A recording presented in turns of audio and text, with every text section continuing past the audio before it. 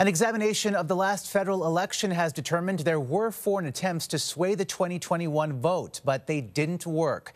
The new report also urges the federal government to lower the threshold for when to notify the public. Here's CTV's senior political correspondent Glen McGregor.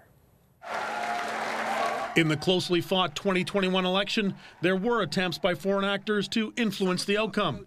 But a new report commissioned by the government found they didn't succeed.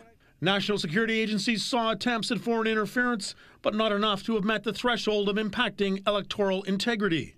With the Liberal government facing more calls to convene a public inquiry into election interference, the report offers some cover. The good news is the measures we put in place, we believe, and it was confirmed by the report today, resulted in no foreign interference or even other electoral interference such that the result of the vote would be compromised. Former senior public servant Morris Rosenberg's report concluded there was no need for the panel of officials that monitored the election to notify the public. But he wrote, CSIS expressed concerns that China notably tried to target elected officials to promote their national interests and encouraged individuals to act as proxies on their behalf. Rosenberg cited as an example an editorial in the Global Times, considered a mouthpiece for Beijing, that warned the Conservatives, if elected, would jeopardize diplomatic relations. Is the U.S. about to get another loyal dog, the newspaper asked.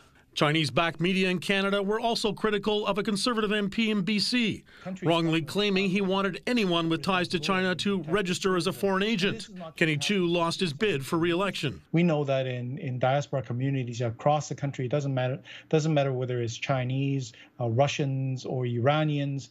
These communities are exposed and potentially subject to foreign interference. Not mentioned in the report, recent allegations that the Chinese consulate in Toronto helped Liberal Han Dong win the nomination in a party stronghold. Rosenberg also flagged domestic interference, a surge in threats against party leaders during the campaign, driven by opposition to COVID-19 restrictions and what he called extremist, racist, and anti-government views that proliferated online. But the Conservatives said Rosenberg's report isn't credible because he once worked for the nonprofit Trudeau Foundation.